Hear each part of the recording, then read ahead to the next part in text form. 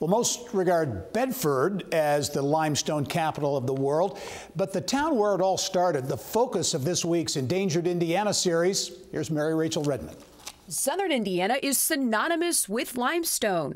But what many don't know, this tiny Hoosier town was actually the heart and the start of the state's limestone industry. So Stinesville had one of, if not the first limestone industry in the state, and started as early as the early 1850s. And so they supplied a lot of the limestone for buildings around the state of Indiana and beyond. It's easy to see the mark of Stinesville's limestone history in the 5 buildings that line Main Street. Stinesville's downtown, their commercial buildings, there's only 5 of them in total. One of them is privately owned and not part of our 10 most endangered.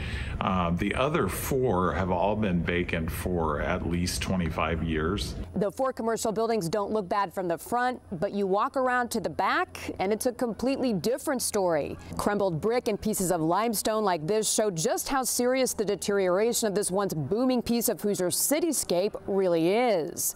Just last year, the city of Stinesville offered $1 for the block of 4 to anyone who could stabilize or restore them.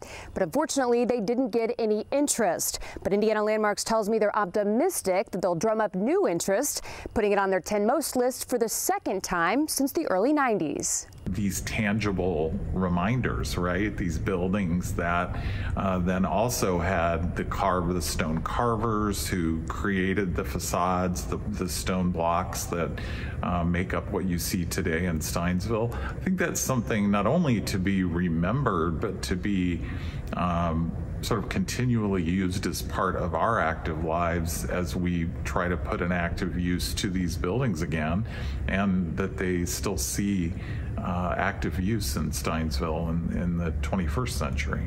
Mary-Rachel Redman, Inside Indiana Business.